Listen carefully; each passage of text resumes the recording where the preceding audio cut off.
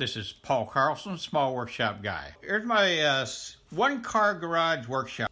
I have a SawStop PCS 30, and then an Incra sled above that, and then both a mini and a regular crosscut sled that utilize Matchfit Dovetail clamps. I've got a ShopVac dust extraction system that is hooked up to a 55-gallon barrel and has a cyclone top on it, and that works really, really well.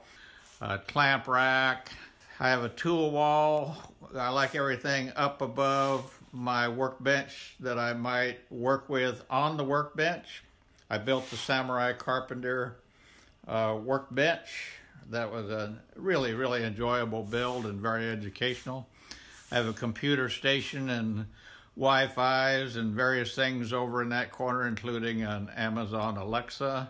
And then coming around the shop, I have my drill press. That is on rollers. Next to that is the DeWalt thickness planer, and that is on rollers.